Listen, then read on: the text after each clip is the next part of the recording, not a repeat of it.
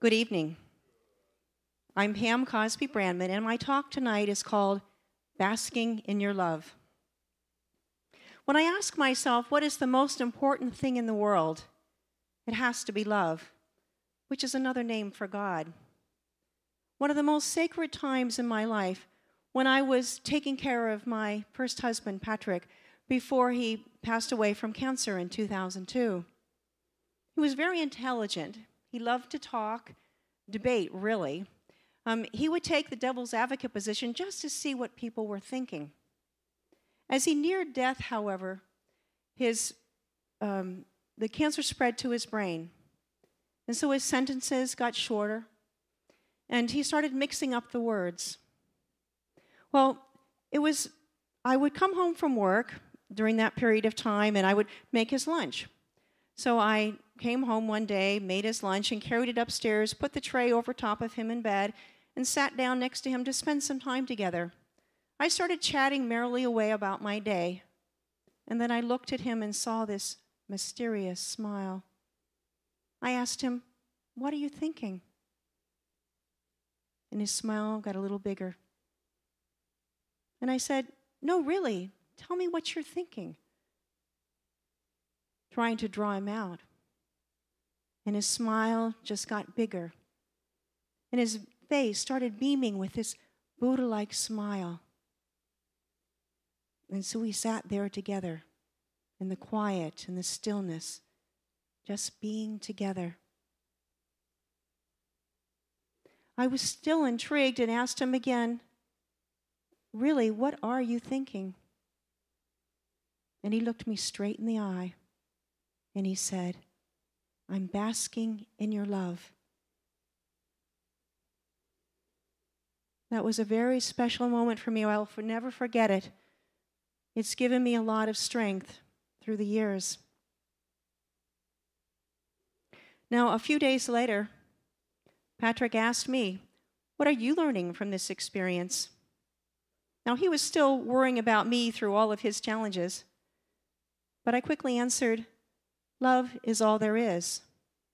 You see that in all the dashing around we did to the doctors, and I went to work, I was taking care of the children, taking care of my husband, the only thing that mattered, the only thing that would last from it all was love.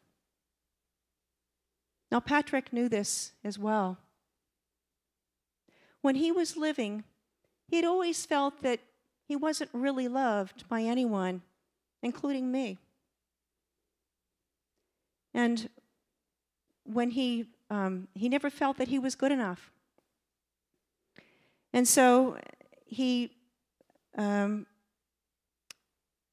he had to slow down and be still, and just his intellect was not there, he just had to be, he finally got it.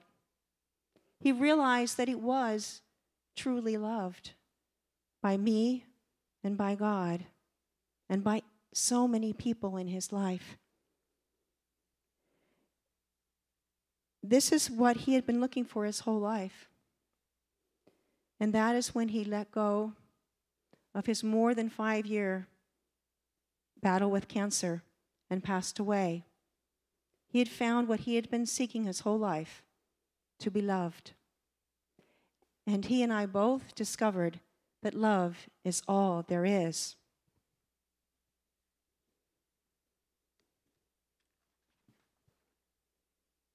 Now, in the Gospel of Mark, in the New Testament, the teacher Jesus was asked by someone, "What is the greatest commandment?" And Jesus replied, "It is that the Lord is one. Love the Lord thy God with all thy heart, with all thy soul, with all thy strength, and with all thy mind. And the second is this, love thy neighbor as thyself. There was no greater commandment." Now, Ernest Holmes commented on these two great commandments in the Science of Mind textbook. He says, "The two great commandments are to love God and our brother man. On these hang all the law and the prophets. Love is a complete unity with life, and we cannot enter this state unless we are in unity with all that lives, for all life is one. To love God, alone is not enough, for this would exclude our fellow man. To love our fellow man alone is not sufficient, for this would be too limited a concept of God. When we realize that God and man are one and not two, we shall love both. We shall love man as an expression of God and God as the life principle and all.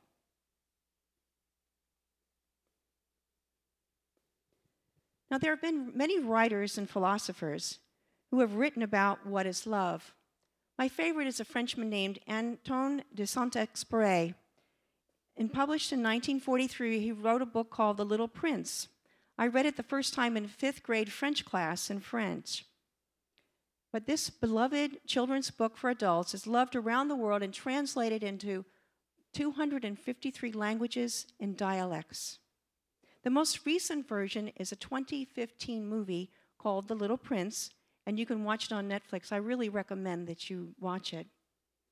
Now, one of the characters, the fox, says to the little prince, "What is essential is invisible to the eye. It can only be seen with the heart. Beyond appearances, beyond everything, every being concealed within is a treasure, a mystery that must be discovered. This is the spirit within." Now, the prince learned about love by caring for this beautiful rose that was on his planet.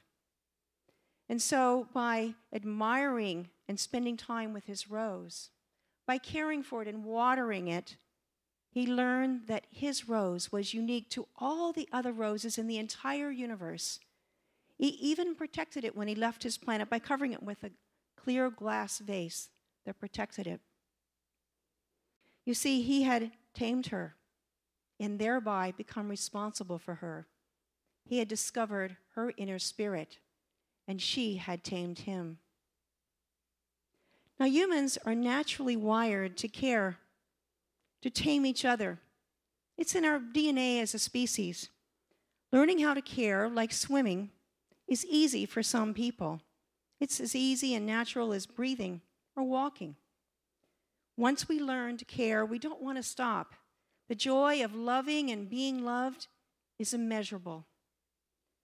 The care is about God as us, loving the God and everyone as one, just in the two greatest commandments.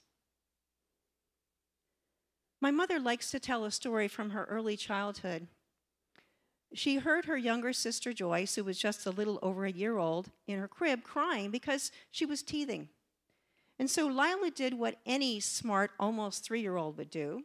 She went down to the kitchen, opened up the big jar of home-cured dill pickles, took out a big, juicy pickle, and ran down the hallway, pickle juice spilling everywhere, and threw the pickle into the crib with her sister. Lila stood back, very proud of her accomplishment. And then her mother, hearing all the commotion, came down the hall and said, "What are you doing?" And Lila said, "Well, Joyce's teeth hurt, so I gave her a pickle to chew on." Mother was not happy and took that pickle out of the crib. But Lila knew that she naturally knew how to love and care for his sister.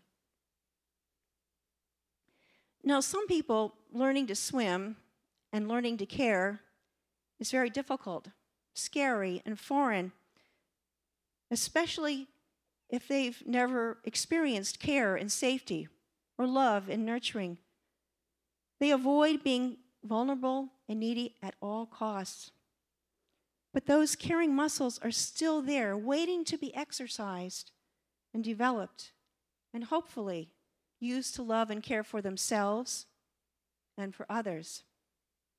Now, small groups create a safe space to learn to love and to care for each other. It is a safe place to let down our shields and practice using those muscles. Together, we learn to co-create deep personal connections. We learn to heal any sense of separation from each other or from spirit. We realize that we are not alone. We understand and experience what it means to say, I see you. I appreciate you. I love you. You are a part of me. We are here for each other. You see, some of the time we will be the ones doing the caring, and some of the times we will be the one receiving the caring. It's a proven principle of group dynamics that intimacy and carrying happen most easily in groups of 10 or less. Why is this? Well, Carl George, who is one of the gurus on small groups and church growth, says in his book, Prepare Your Church for the Future, the key to caring in small groups is the activity of listening. People don't feel cared for unless someone has heard them. So how does this work? Well, if there's 2 people, I signal you and you signal me back. Pretty easy. But if there's 3 people, I'm listening to your signal, but I'm also listening to the signal from person number 3, and I'm listening to the signals between 2 and 3. Now, this is the same for person 2 and for person 3, so a total of 9 signals. If there's 4 people, it's 28 signals. When it gets up to 10 people, those signals have multiplied to 5,110 signals. Now, this shows you why in a large group, perhaps like a Sunday service, the kinds of relationships we develop amidst all that commotion are more superficial. We develop acquaintances rather than deep friendships. In small groups, we have a chance to develop some close, intimate relationships that are in much more depth than those superficial ones on Sunday. We have a chance to do this through listening, by caring, and by belonging together. Here at In Spirit, we are in the midst of training and planning for our small groups program, which is going to be beginning in June. It is called the Community First Program, and we're being mentored by Reverend Mark Anthony Lord, who pioneered small groups with the CSLs at the Bodhi Center he founded in Chicago. Now, small groups programs have been used by Christian churches for many decades to build strong and growing communities. It's the secret of the Saddleback Church, which we have here in Orange County. The North Hollywood Center for Spiritual Living with Reverend Mark Vieira has a vibrant home groups program. Although they keep adding small groups, they still have a waiting list of people wanting to get in. Now, here at In Spirit, we have had a successful home groups program in the fall every year for 5 weeks. We meet together in people's homes as a part of our Adventure in Spirit program. We've had many requests that those groups would continue meeting throughout the year. And now the home groups will meet once a month all year round. The people will be connected into groups and organically around their infinity groups. So it could be women, men, mixed groups, parents, youth, couples, maybe from the LGBTQ community, neighbors that live nearby. Could be your desire for a day group or a night group. Or perhaps you want to meet at the center or in someone's home. Whatever the various affinities are that will bring people together. Now, each home group will start as a small group of 5 to 6 members with 2 co-leaders and then gradually grow. I'm really proud and grateful for our leaders that we have here at the In Spirit Center. They have really stepped up. They've completed 6 weeks of in-depth training, and they're working hard to plan and prepare for our programs, which start next week. They are supported by our 4 leader champions, our program director, and by our senior minister, Reverend Sandy. They will all support us as we work our way and navigate through the home group program. Now, the home groups format will be similar to what you remember from the fall programs if you attended that. They start with a time for social interaction, perhaps with some food and getting to know each other. There is always spiritual practice and time to learn and discuss something new. And finally, we always have time to support each other with prayer, love, and caring. In small groups, through acts of kindness and caring, listening and sharing, we build a community and care structure that will support each one of us to become that individual that God created us to be and make a difference in the world. We will also create a care structure that will support us as we take turns being that person during a time of that needs support during a time of illness or confusion, perhaps grieving or radical change. With open hearts and minds, we will love and care for each other. So get ready. Make sure that you are here next week because it'll be your first opportunity to sign up for that home group that's most interesting to you.